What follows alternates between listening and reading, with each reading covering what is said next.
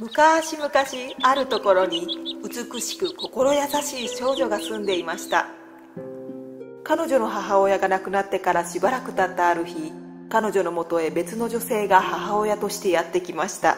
この意地悪な母親にはこれまた意地悪な2人の娘がいました。この母親と2人の娘は彼女にとても辛く当たります。私たちと一緒にテーブルにつかないでおくれよ。そうよ、ここには座らないでよ。グラスが倒れてしまったわ。とっとと片付けてシンデレラ。みんなが出かけて楽しんでいる間、彼女は家で留守番をし、家の掃除をしなければなりません。皆、家では彼女をシンデレラと呼んでいました。家事に疲れた時はいつも消えかけの暖炉の火で冷えた体を温め、猫を膝に抱き座り込んでいました。ある晴れた日の朝、宮殿から知らせが届きます。国王陛下に敬意を表し、ここに全ての未婚の女性を宮殿のダンスパーティーに招待いたします。義理の母親がパーティーのために娘たちの支度をしている間、シンデレラはしぶしぶそれを手伝います。あなたが一番美しくなければならないわ。王子はあなたを好きにならなきゃね。なぜ私はいけないの？すべての未婚の女性が招待されているのに。本気なの？その服でダンスパーティーに行けるとでも思ってるのかしら。そしてついにその日がやってきました。たった一人家に取り残されたシンデレラは我慢できずに泣き出します。その時です。暖炉が明るく輝き始めました。そして光の中から美しい妖精が現れたのです。シンデレラは信じられませんでした。その妖精は彼女の母親だったからです。お母様、私の可愛い娘を助けに来ましたよ。あなたも宮殿のパーティーに行かなければね。本当に？どうやって？私が手伝ってあげるわ。庭から一番大きいかぼちゃを取ってきてちょうだい。そしてその猫ちゃんは7匹のネズミを急いで捕まえてきて、一振りの魔法でかぼちゃは美しい馬車に姿を変えました。そしてネズミたちにももう一振り。1匹は魚車になり、他の6匹は美しい白馬に変身しました。さあ次はあなたの番。まるでお姫様のようだわ。だけどお母様、私踊り方も知らないし、もしダンスに誘われたら。この魔法の靴があれば一番上手に踊ることができるわよ。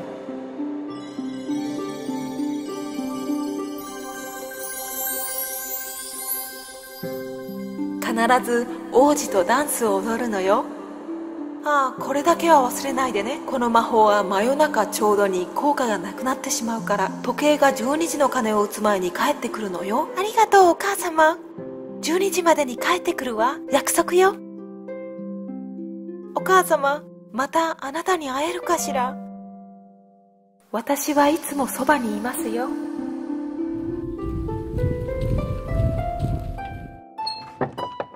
シンデレラが宮殿に着いた時、その気品と美しさに全ての人が目を奪われてしまいます。彼女の義理の姉さえもシンデレラだとは気づきません。そしてハンサムな王子もその美しさにすっかり魅了されていました。王様とお妃様も彼女を気に入ります。まさに彼女こそがプリンセスと呼ぶにふさわしい。王子はすぐさまシンデレラにダンスを申し込み、シンデレラは魔法の靴のおかげで優雅に踊ります。義理の母親と娘たちはその美しさに言葉を失い、嫉妬と怒りに満ちていました。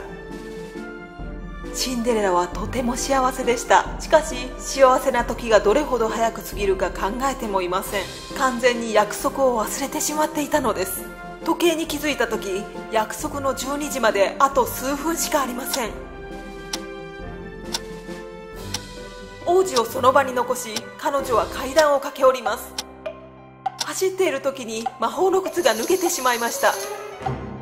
それでも振り返って靴を拾い上げる暇などありません。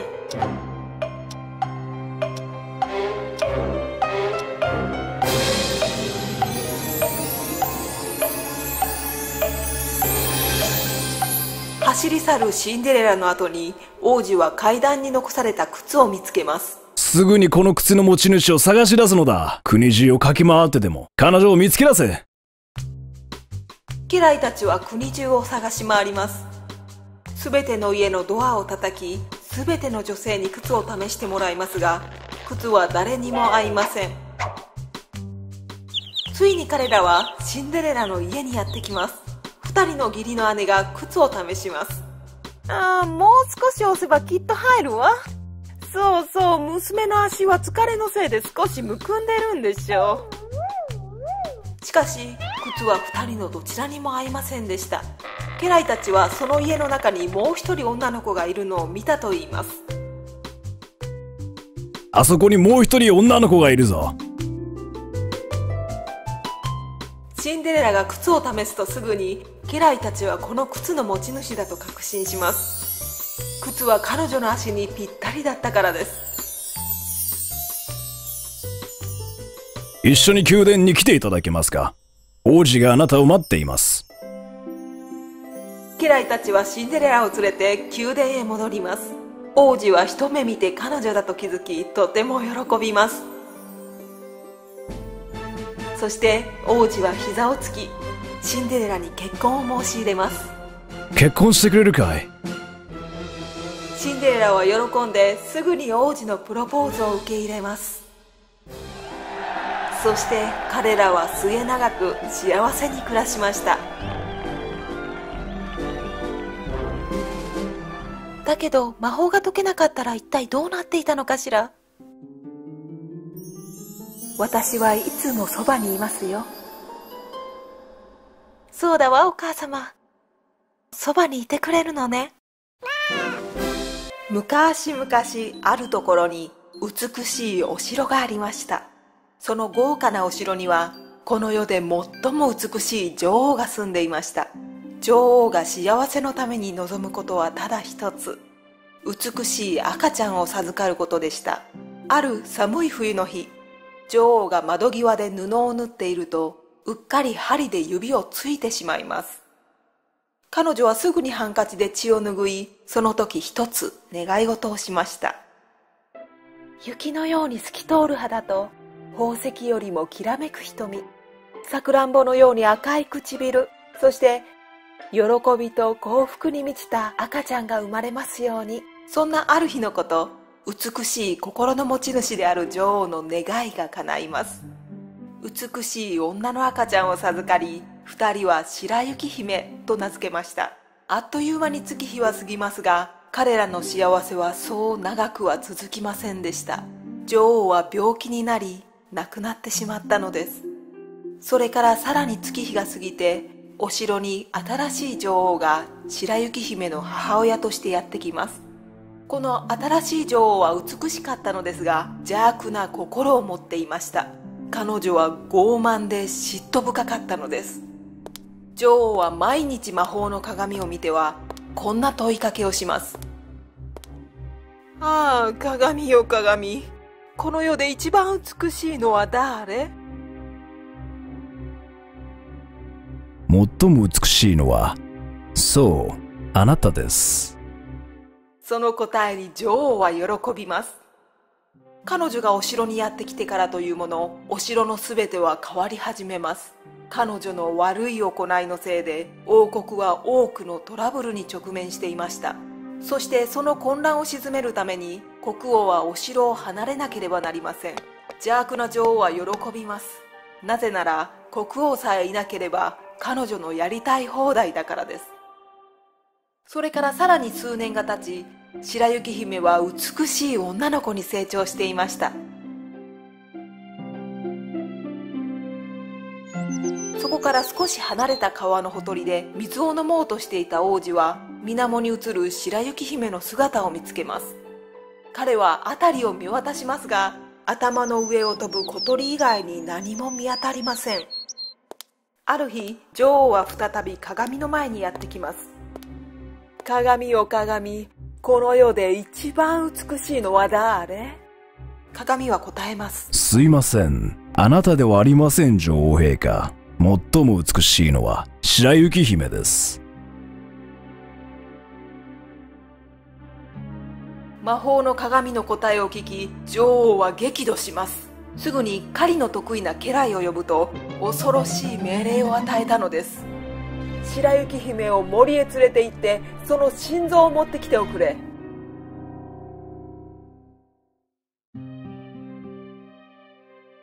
兵士たちは白雪姫を女王のもとへと連れてきます。ようこそ白雪姫、あなたがお城で退屈しているんじゃないかと思って。それで家来を連れて森の新鮮な空気を吸って気分転換してはどうかしら。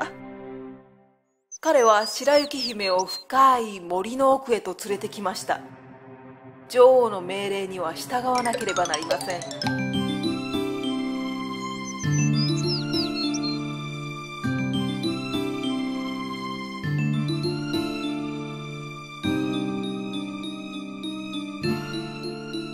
しかし白雪姫の優しく純粋な心を目の当たりにした彼に、そんな恐ろしいことはできませんでした。そして白雪姫に城へは二度と戻らないようにと警告し、日が暮れると彼女を森に残し城へ戻っていきました。暗い森の中で一人恐怖に怯えます。木の根元に座り、眠りにつくまで泣き続けました。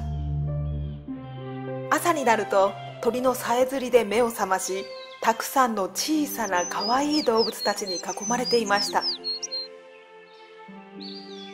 動物たちは大好きな白雪姫のために喜んで道案内をします。白雪姫は小さく可愛い家へたどり着きます。少しためらいつつも彼女はドアを開けます。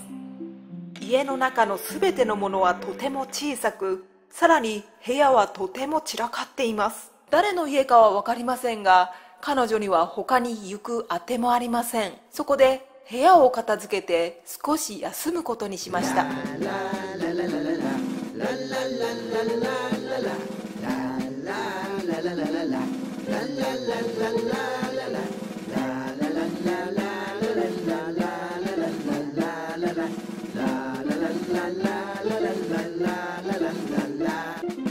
部屋をきれいに掃除した後、白雪姫は台所で何か食べるものを作ります。何もかもが小さいように、小さな家にちっちゃなベッド。白雪姫は今にも倒れてしまいそうなほどにとても疲れていました。ここなら安全だろうと考え、いくつかのベッドを一つにして眠ることにしました。午後になると、この家に住む7人の小人が鉱山での仕事を終えて帰ってきました。彼らは家へ入るなり驚きます。部屋はきれいに掃除され、おいしい匂いが漂っています。ドーピーはスープをすくって飲もうとしますが、ドジな彼は床にこぼしてしまいます。ドッグは一体どうなっているのかと考えます。なんだか怪しい匂いがするぞ。一体誰がやったんだ？ちょっと一眠りしたら、きっとすべての答えがわかるよ。スリーピーはあくびをしながら言いました。7人の小人は静かに2階へ向かい、寝室に入った時、彼らはその光景に目を疑います。そこにはこの世で最も美しい少女が彼らの小さなベッドに寝ているではありませんか。物音を聞いた白雪姫は飛び起き、7人の小人の14個の瞳が彼女を見つめていることに気がつきます。そして少しためらいながら言いました。私の名前は白雪姫です。あなたたちを怒らせてしまったなら本当にごめんなさい。まあ、それは構わないよ。それよりなぜ部屋を掃除して夕飯まで作ってくれたんだい？ドッグは言いました。そして彼女に仲間を紹介します。僕たちは7人の小人で、彼はハッピー、グランピー、ドーピー、スニージー、バシフル、そして私がドッグ。それと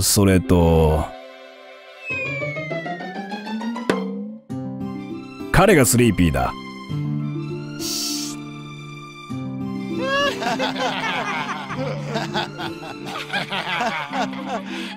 7人もの楽しい友達ができて、白雪姫はとても幸せでした。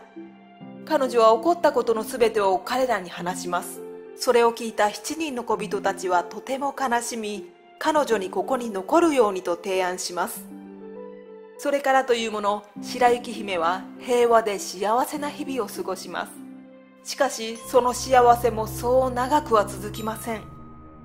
ある日、女王は魔法の鏡に同じ質問をします。ああ、鏡よ鏡。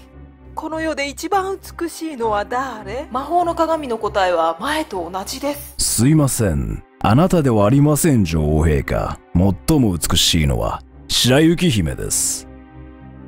女王は白雪姫はすでにこの世にはいないと思っていたので、まさか家来が持ってきた心臓が鹿のものだったとは思いもしませんでした。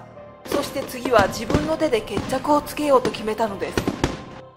一方、7人の小人の家でのある朝のこと、白雪姫は仕事に出かける小人たちを見送ります。ドックはいつものように警告します。忘れちゃいけないよ。僕たちがいない間に誰かがドアをノックしても決して開けてはダメだよ。大丈夫よドック。帰りは遅くならないでね。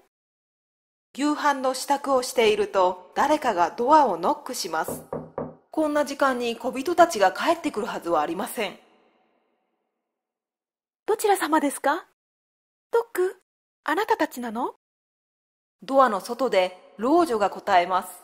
何も悪いことはしませんから、お嬢さんどうかドアを開けてください。覗き穴から見ると外におばあさんが立っていて、安全だと考えた白雪姫はドアを開けます。ああ、なんて美しいお嬢さんなんでしょう。ちょっとここを通りかかったもんでね。もし一杯のスープでもいただければとても嬉しいのですが。白雪姫はその老女を家へ招き入れ、温かいスープを差し出します。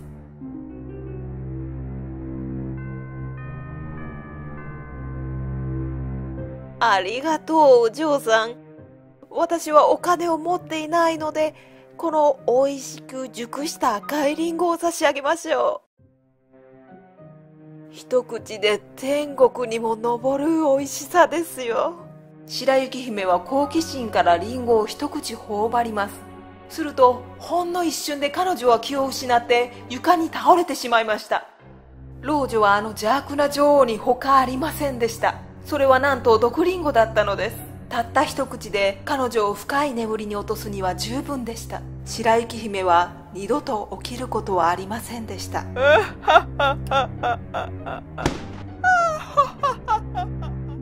小人たちが家に帰ってきた時、白雪姫は床に倒れていました。ドックは食べかけのリンゴを見つけます。この毒リンゴを食べたんだ。女王の仕業に違いない。